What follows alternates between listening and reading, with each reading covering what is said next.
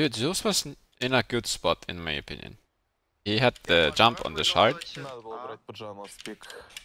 I don't mind it there, you know? Like, you have a way to get mobility item on your hero. That's good. But now you have it right away. Level 1 or level 2, you have mobility on Zeus, which is not normal. It's like Sniper had his shard instead of headshot, and then headshot is the shard. Like that doesn't make any sense, right? Why would it be like that? Or take aim. Take aim is the shard on Sniper. Imagine that.